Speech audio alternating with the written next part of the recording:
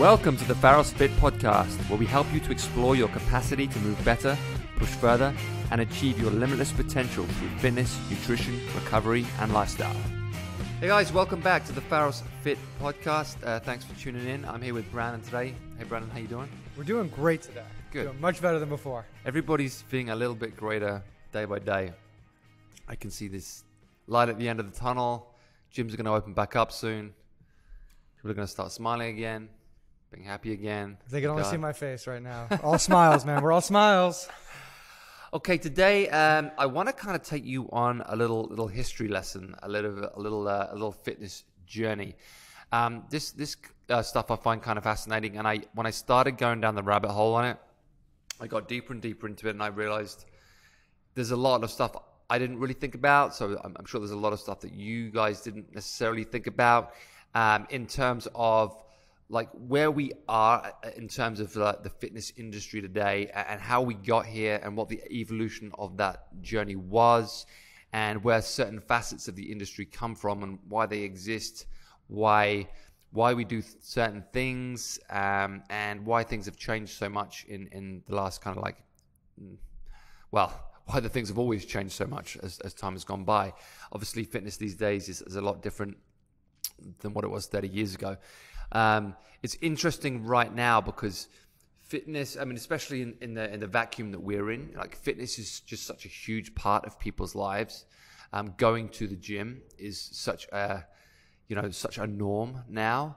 And this norm did not exist, 40 years ago. Like there was no such thing as a gym membership, or it being such, I mean, in terms of the general population, there was no such thing as like everybody going to the gym, and gyms being a huge part of everybody's lives. That said, it's interesting that, of course, more people have gym memberships than ever before in the history of mankind, and yet we are in worse shape than we've ever been as a planet, which is kind of fascinating. And obviously, the reason for that is because although, relatively a lot more people go to the gym, the population is a lot bigger than it was before, and there are a lot of people who don't go to the gym, and there are a lot of people who don't do anything physical. And just as a race, as a being, we used to obviously do a lot more physical activity than we do these days. We live more sedentary lifestyles. We have more technology and more robots to do things for us, and it's getting worse and worse and worse, and people move less and less and less. And although they may be active for an hour or an hour and a half a day doing something, the rest of the day is spent kind of sedentary. And this wasn't always the case. So I want to go back kind of to the beginning. I want to kind of explore, the evolution of fitness and of physicality, and how we really got to this place that we're in now. So if we go, you excited, Brandon? Oh, I'm pumped. I got a few history ones to throw in there myself. Yeah, so. Brandon's a history major, so he's going to throw in some intellect at some point. If we go right back to the beginning, obviously, as we start to evolve as human beings, of course, we are running every day. We are jumping on things. We are climbing. We are crawling. We are trying to go on the hunt. We are running to catch animals, and then we are running away from animals so that we don't get killed. We are climbing up trees to either gather or to hide. We are spending all day on our feet. We are just very physical beings from dawn till dusk, essentially. So it's not too hard to imagine why we're kind of in better physical shape than we are now. Even more aware of like our calorie exertion. We're more like, hey, right. We haven't eaten, we haven't done this, we haven't done that. It's almost nightfall. We don't have a shelter. We have to get this thing and that thing. So a little bit more aware too then. And there's no convenience, right? There's no convenience. It's not like, I'm hungry, I'm going to pop to the shop for a bar. That does not exist. Can you call the TaskRabbit to put together the bed for us so we have some place to sleep tonight? There is only survival. And survival is eating, it's killing, it's eating, it's sleeping, and it's not getting eaten by all the animals that are chasing you. So again, it's not too hard to imagine why we were different physical beings then, and how we were, fitter essentially than we are now. Of course, our life expectancy was less because at some point we probably would get eaten. But in general, of course, there weren't too many obese people walking around at the dawn of time. Then from there, obviously, we arrive eventually at the agricultural revolution. And obviously the physical demands of harvesting and farming and that kind of thing, obviously, again, keep us in good physical shape. That shit is hard. Dawn till dusk, again, you're essentially on your feet, moving around all day, trying to gather to feed your family and to, not let the crops die out and to keep things going. So there is no sedentary behavior. That's not an option. You can't behave that way. So again, you are forced. Your lifestyle forces you into activity.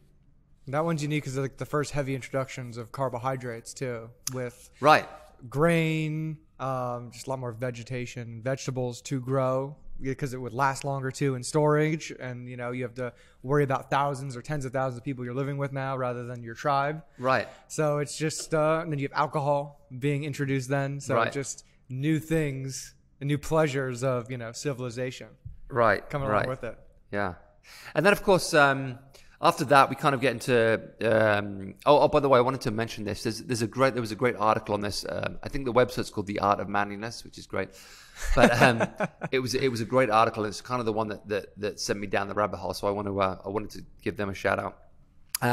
So after the kind of agricultural revolution, the next kind of period of time that's interesting is what we call the ancient times, 4000 BC to 476 AD, where war and battle become such an important part of civilization, and that necessitates being physically prepared for battle. So it's not just trying to gather food anymore. It's how am I going to survive battle? How am I going to perform well in battle? And physicality and being physical able in battle becomes an important thing. So there is imposed physical training on young men at that time in order to prepare them for battle. Obviously, this includes running, throwing, crawling, climbing, lifting and carrying heavy objects and things, wrestling, all you would say, very, very functional things for the tasks that you have to do. So not a million miles away from what we'd already been doing in as we had evolved. It's just now that the purpose of that training is different. It's no longer just to hunt and to gather food. It's to survive the horrors of war. Mm-hmm. This is Roman times, Greek times. You're thinking Spartans. All the Spartans, that kind of stuff. Infamous ones, and there's some great primary source stuff about like them doing calisthenics with each other, like before battle or war. It's like Well, then of course you also had the Olympic Games coming around in ancient Greece at that point. So we're starting to use practical movements that were developed for the preparedness of war, but now putting it into a different arena. Right now, it's for the purpose of games. So we start to see this introduction of, sport for fun. The entertainment industry. The entertainment industry, yeah. So lots of outdoor training for sport. And also, interestingly, the Greeks and the Romans start to celebrate the physicality of the human body as it looks, like the beauty of the human body and the aesthetics of the human body. I mean, of course, we all know the Greek statues, Roman statues. It really was a celebration of sound mind, sound body, and sound soul. So, we start to really appreciate, what the human body looks like. And this kind of exists up into the Dark Ages. The 5th to the 15th century, it kind of gets reversed. So you almost see a rejection of the aesthetic. It starts to be, it's a chaotic time, it's a barbaric time, there's lots of plagues. And it's also the kind of the overwhelming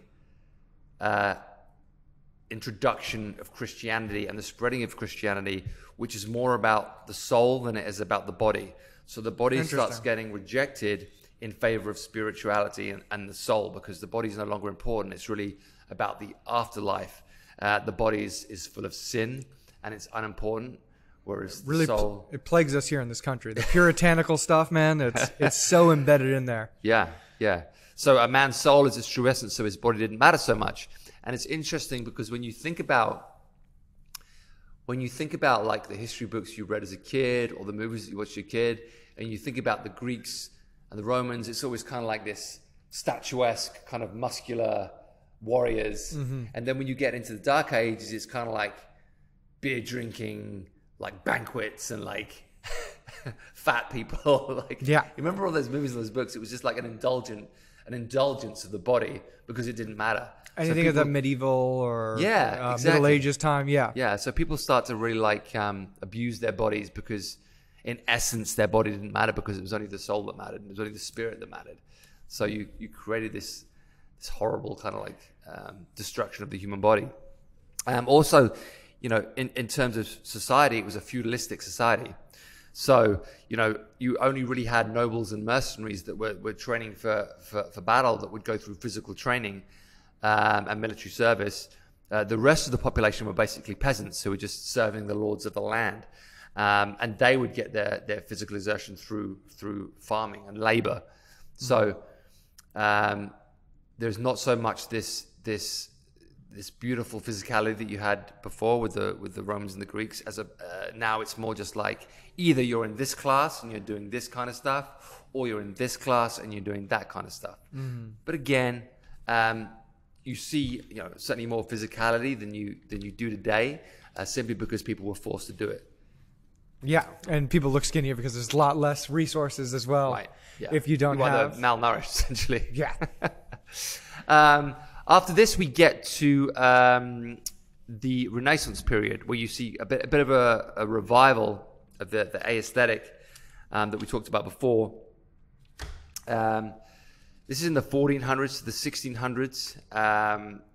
There was a much greater interest in the body, in anatomy and biology and health and in physical education. First book on physical exercise is published in 1553. And then 1569, a book is released called De Arte Gymnastica.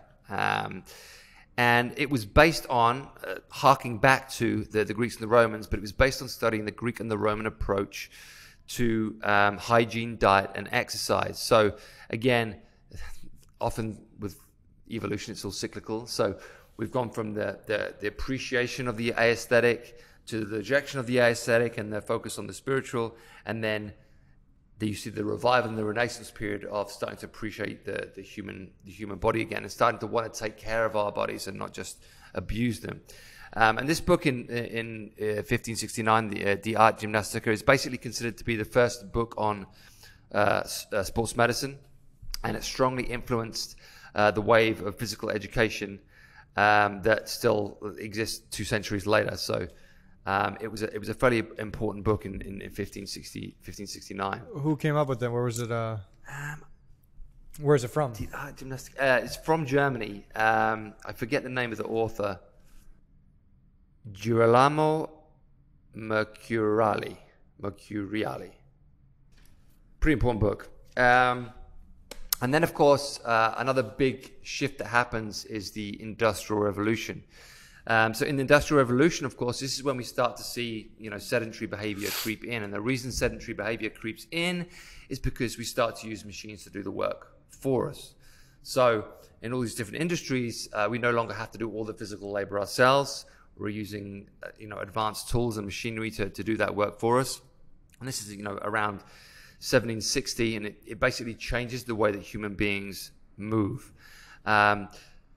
This kind of sees the shift towards intentional physical exercise again. So before, as it was like we had to do this stuff in order to survive, now it was because our lives are more sedentary, we have to seek out physicality, we have to seek out physical movement, not because we have to for the jobs we have to do, but because we want to stay healthy and fit. So you really see that kicking in around this time. It also gets a big boost in the 19th century because there is a nationalistic fever of it's important to stay healthy and to stay fit, and to perform your civic duties and to be a proud citizen, it becomes important to be healthy and fit. So we see that kind of like mental shift around this time, which hadn't really, existed so much before.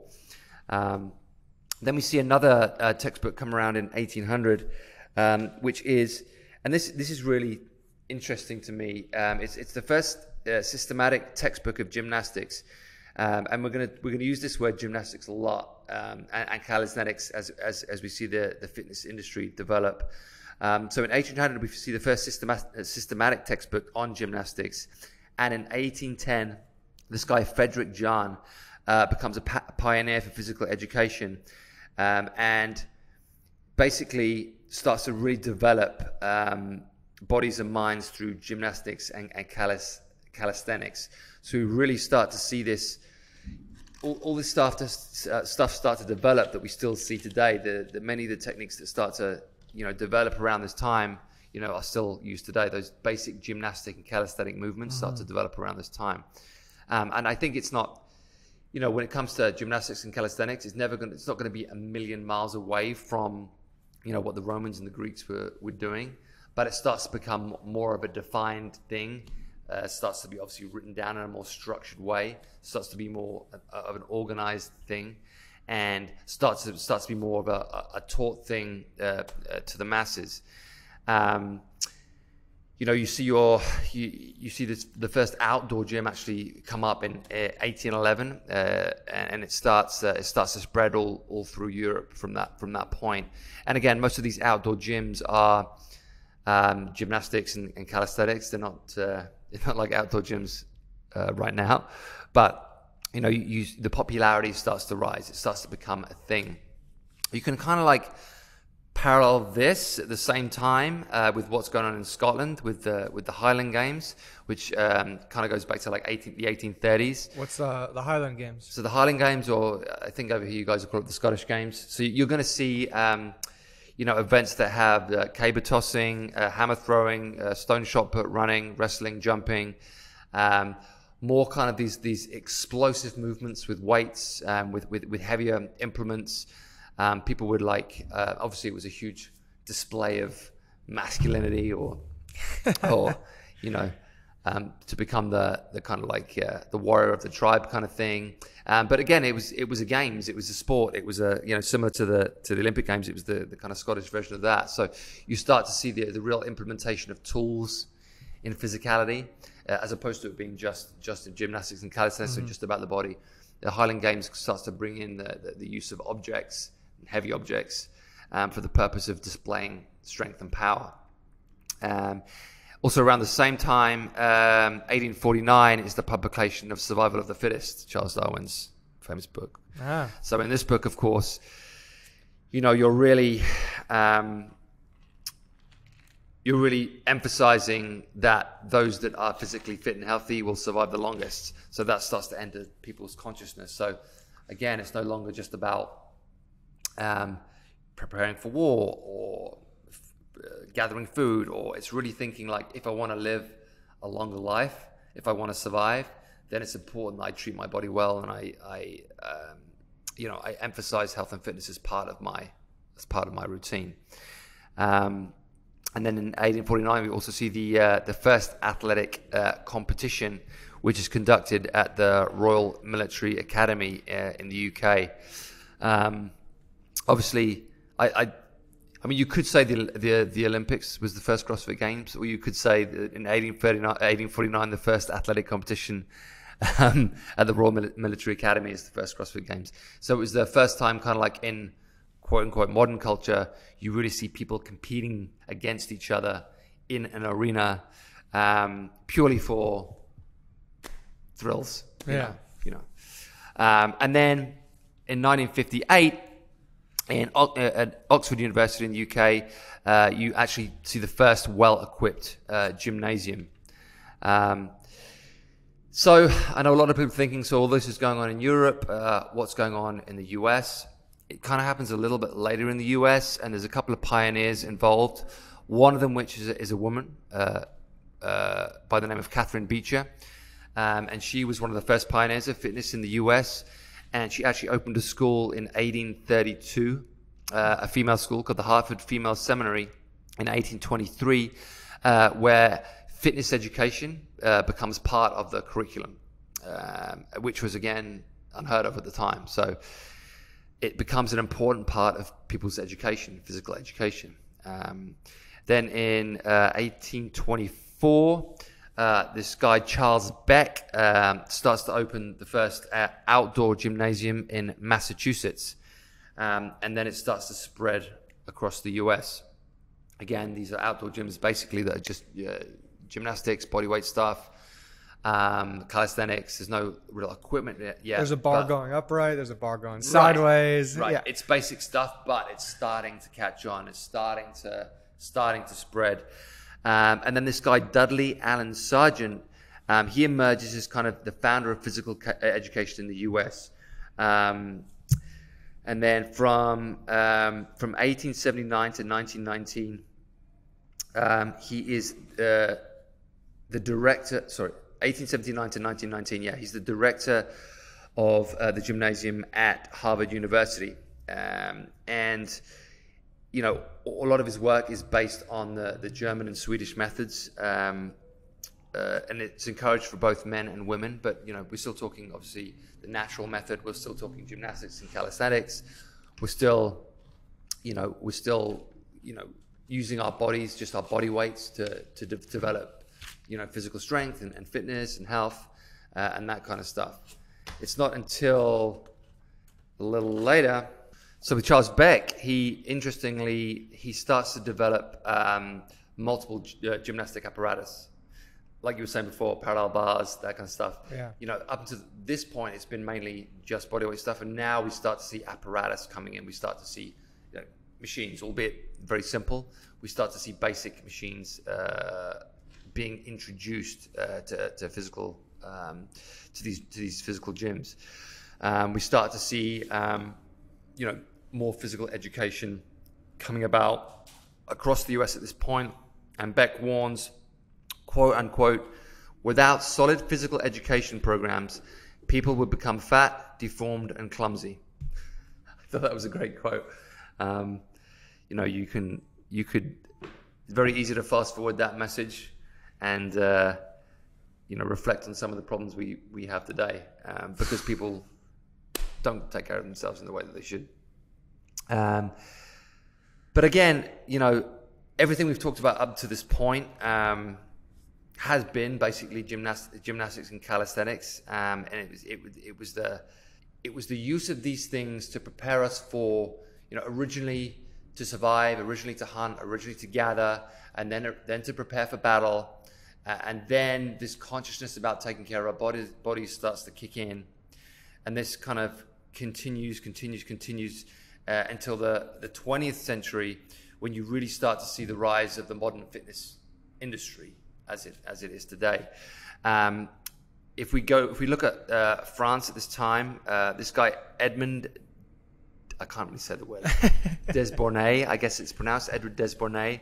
Checks out.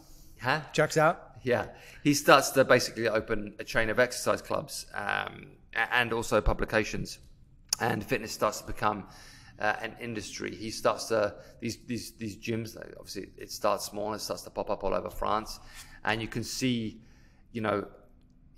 how, you know, once it starts to catch on, it becomes popular. It becomes an industry. People start paying. Albeit in the beginning, it was mainly reserved for the more wealthy, but over time, the cost became less. It started to become more accessible to the masses.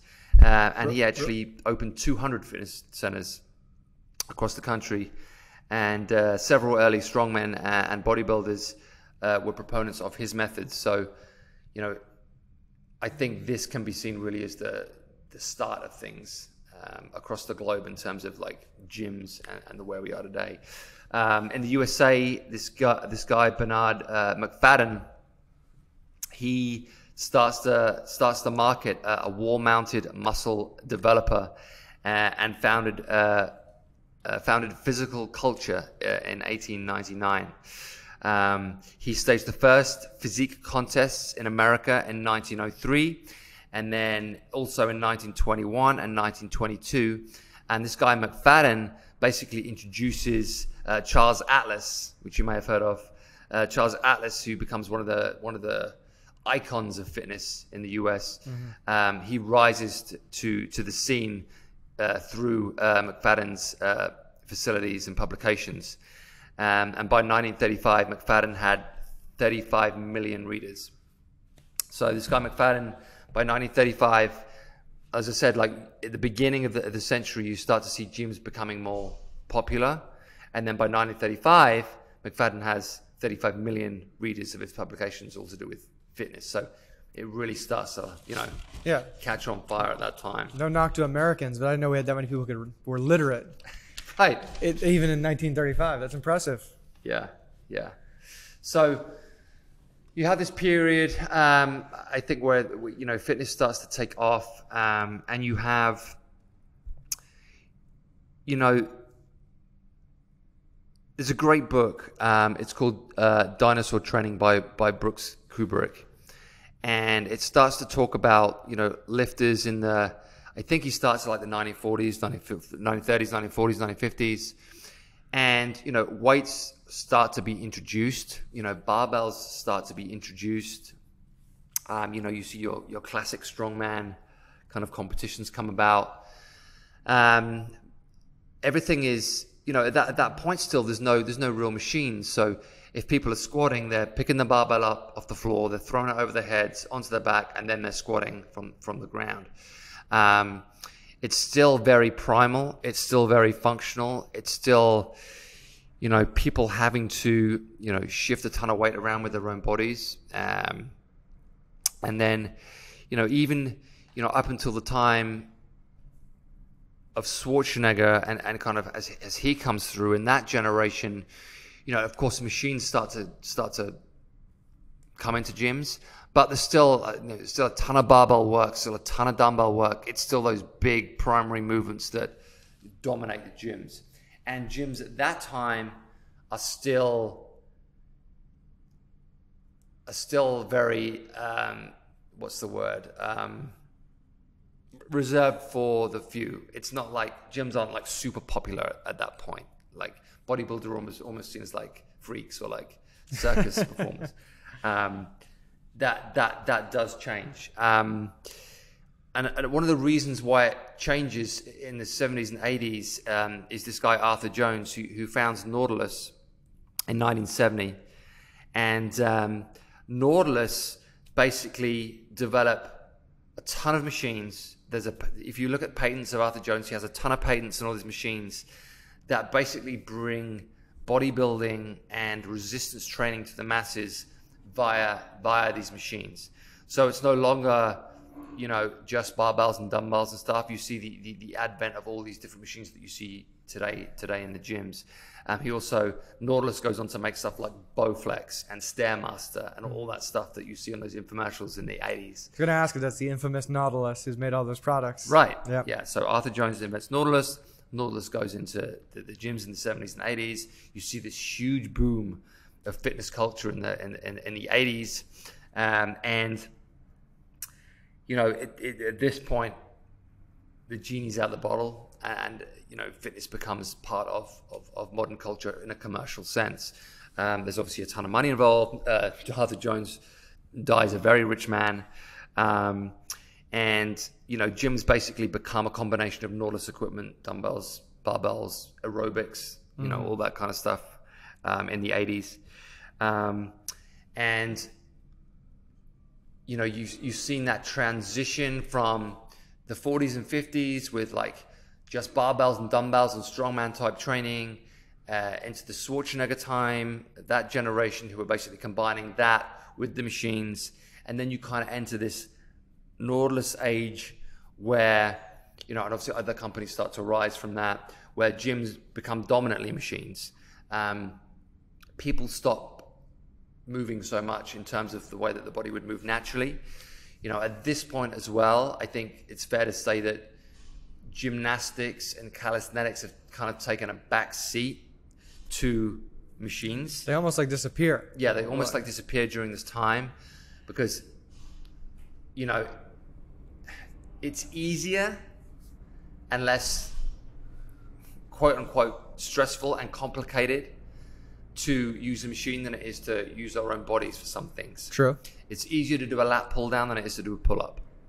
You know, so all these machines almost, although they come about by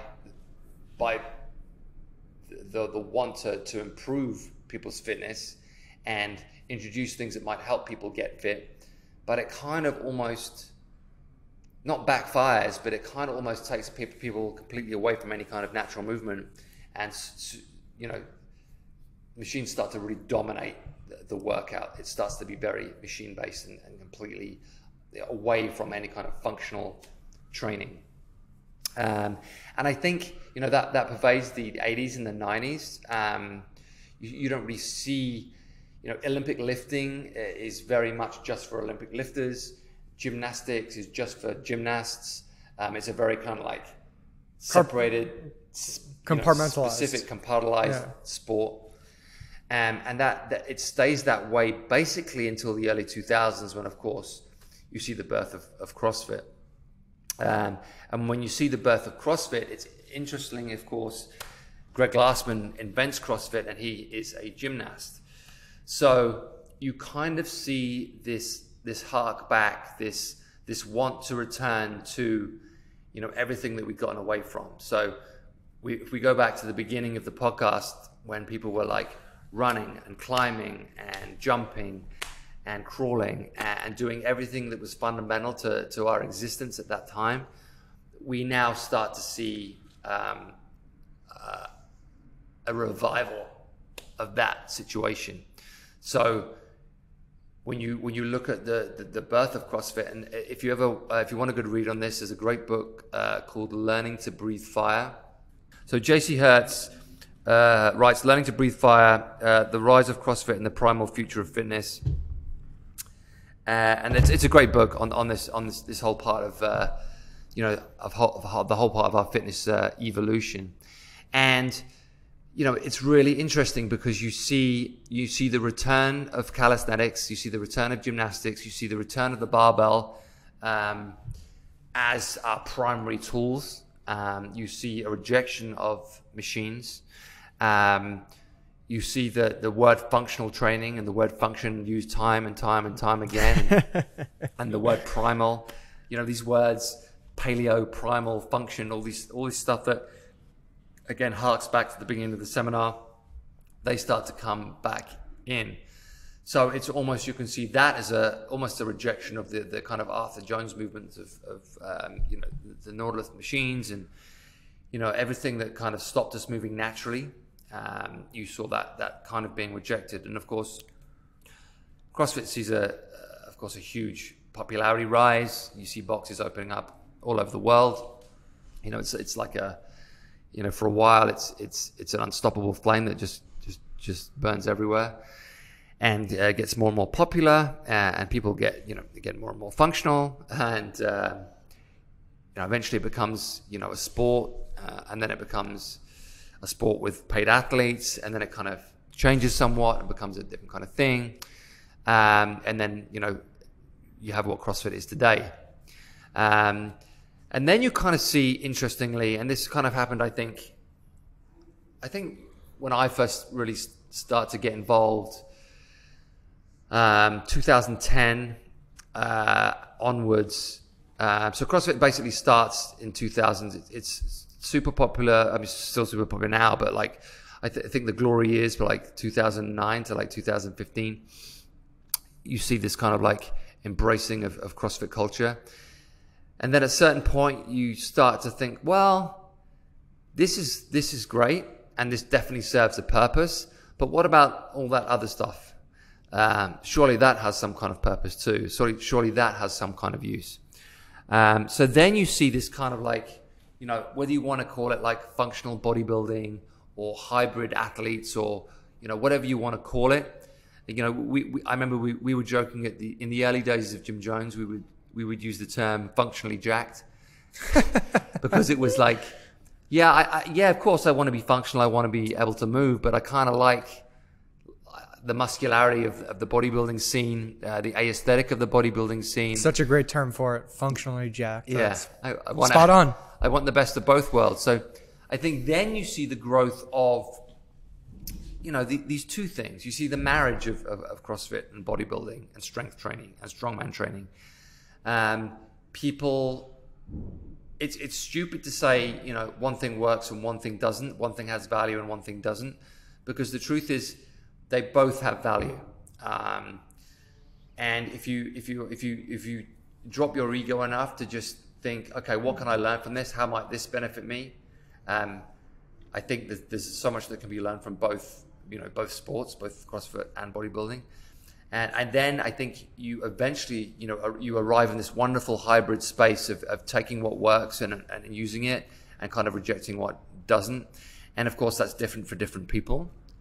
But I think there's definitely, I mean, this is kind of why, you know, Pharos exists, because that's the kind of facility that we want to be. We want to be able to provide that space where, you know, we don't have any kind of dogma about the way we train. It's simply, this will work for that, this will work for that, and we accept everything. And under this roof, you will have access to you know, whatever you want and need to have access to. There is a time and place for this, and there is a time and place for that, and everything has value. And if you put all that value together, you create a much better product. Mm-hmm. So I think now, as the fitness industry stands, you see this kind of marriage of bodybuilding, CrossFit, strength training, and you know, even like, you know, I see a lot of hardcore CrossFitters like now, you know, doing a little bit more bodybuilding, and vice versa. Like a lot of like hardcore bodybuilders using elements of CrossFit for certain reasons.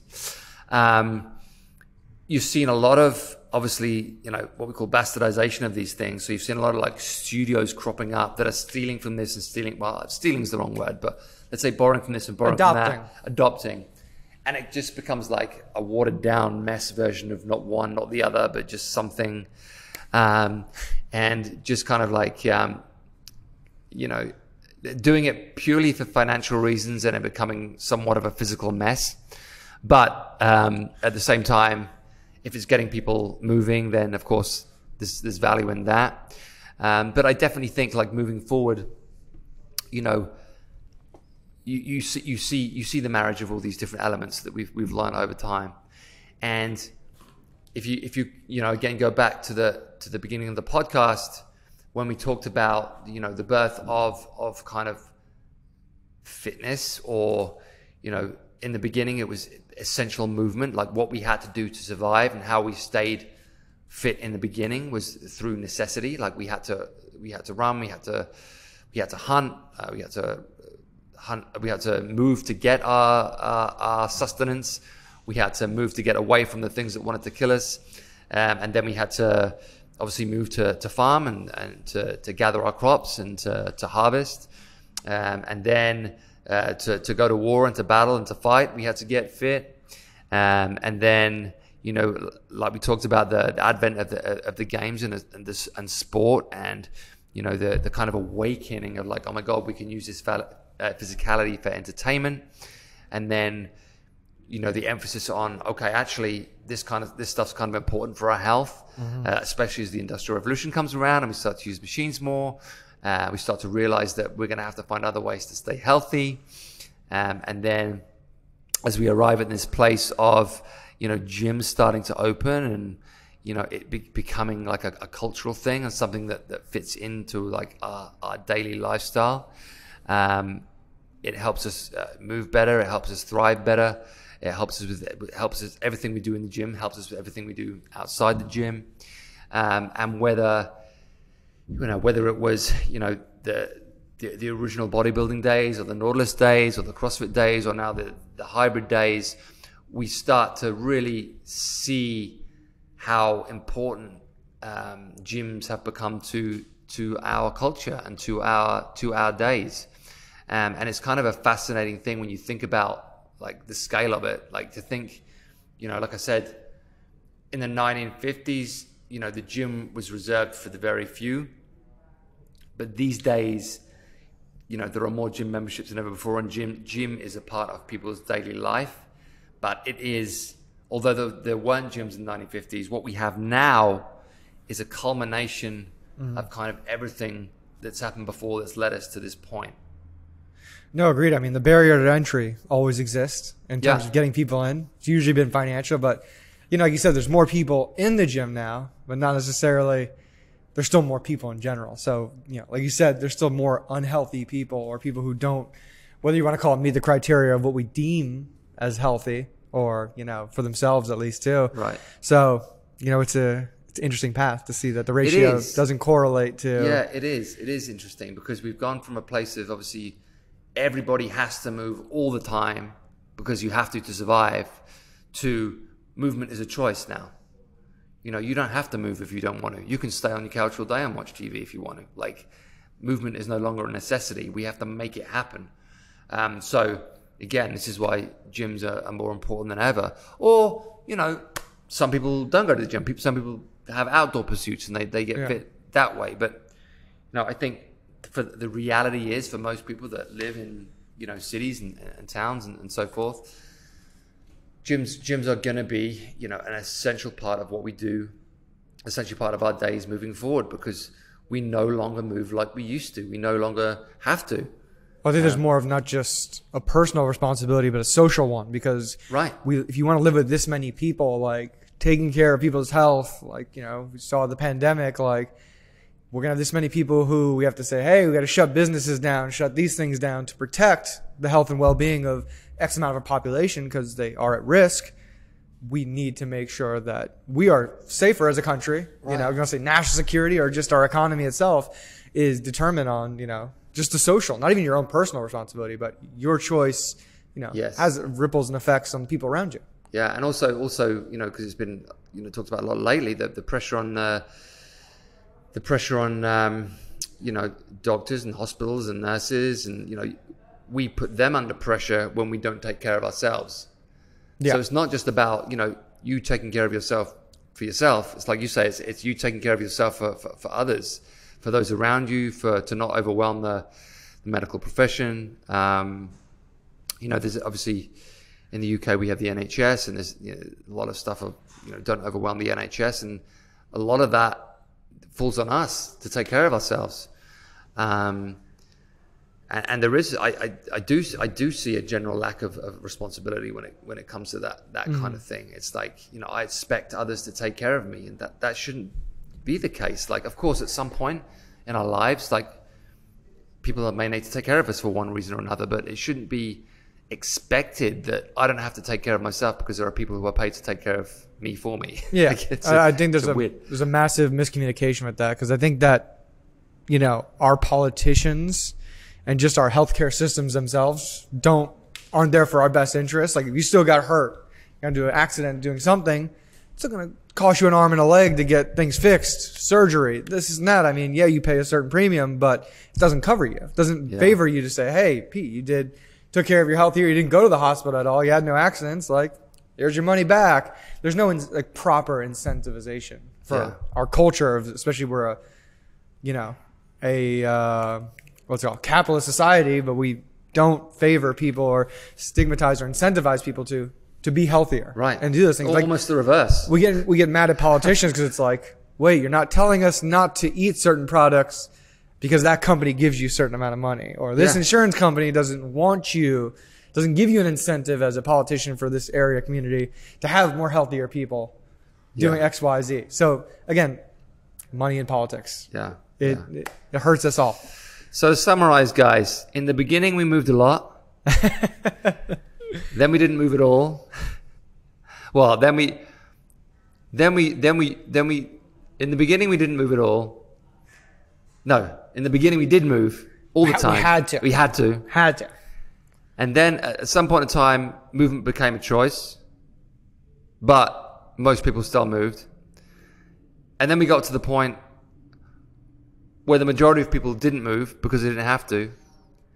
And now we're at the point where we hope that people will start to use the services that we provide to start moving again. That's a friendly way to put it. Yeah.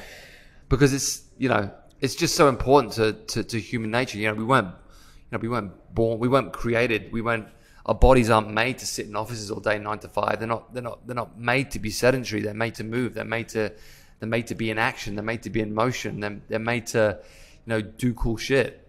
And you know, I know a lot of people listen to this. I'm preaching to the converted, but I think often we do forget that it's a relatively small percentage of the population that make physicality a part of their day and an essential part of their day. So we need to spread the word. We need to get more people moving.